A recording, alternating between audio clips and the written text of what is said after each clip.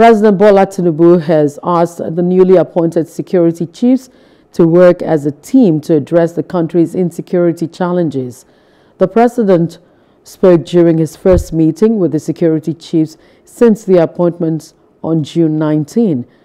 The National Security Advisor, Nuri Badu, led the security chiefs to the engagement with President Tinubu. Among those in attendance were Christopher Musa, the Chief of Defense Staff, Taurid Lagbaja, Chief of Army Staff, Emmanuel Ogala, Chief of Naval Staff, Hassan Abubakar, Chief of Air Staff, and Kayode Egbetokun, the acting IGP.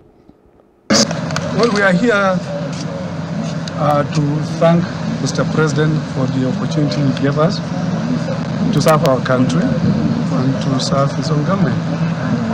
We thank him very much. We also pledge our loyalty to him and to Nigeria and Nigerians. We believe that the choice he made is the right one, the correct one.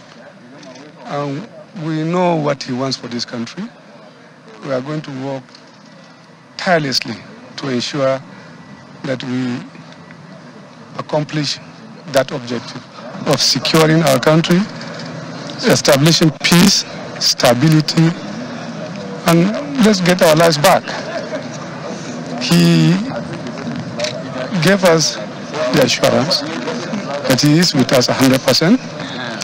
He told us that we must work as a team and there is a work to be done. He will expect us to deliver.